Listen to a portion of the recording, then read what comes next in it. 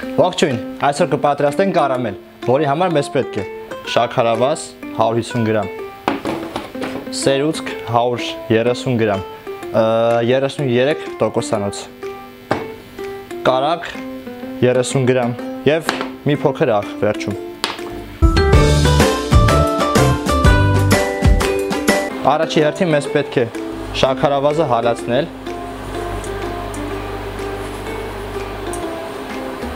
սպասում ենք, չենք խառնում, չենք դիպչում, ոչ գթալով, ոչ վենչիկով, ոչ մի բանով։ Սպասում ենք, մինչև ինքը իրան հալի։ Ընթացքը հետևում ենք, չենք թողում, որ վառվի։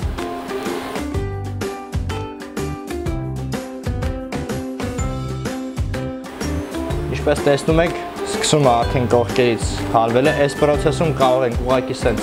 խառնել։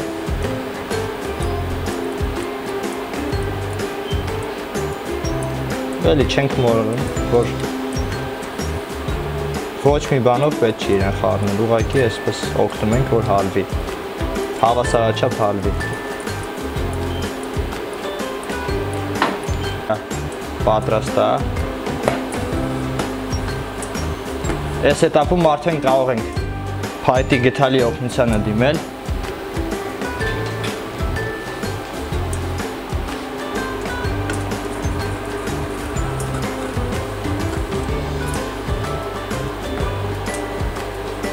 Զգուշորեն խառնում ենք։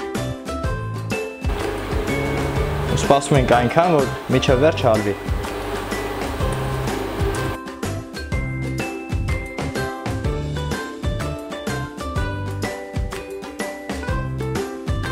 Մեր շաքարը ամբողջությամբ հալվել է։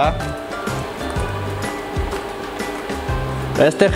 կավելացնենք արդեն սերուցքը։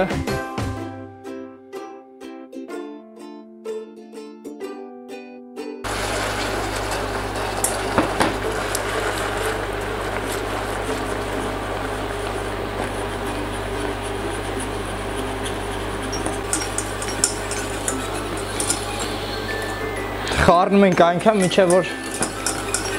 մասան դառնա միասեռ, այսպես։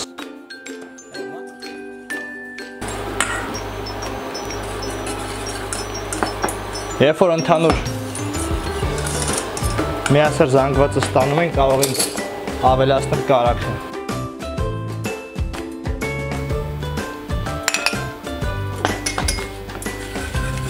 Խառնենք։ Աղը նույնպես նստում ենք։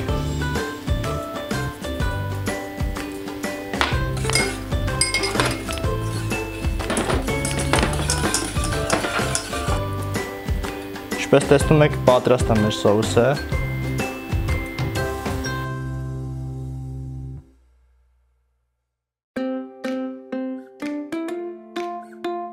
Իսկ մենք այսօրվա համար նախատեսել ենք այսքանը։ Մնացեք մեզ հետ։ Բաժանորդագրվեք մեր էջին, կհանդիպենք։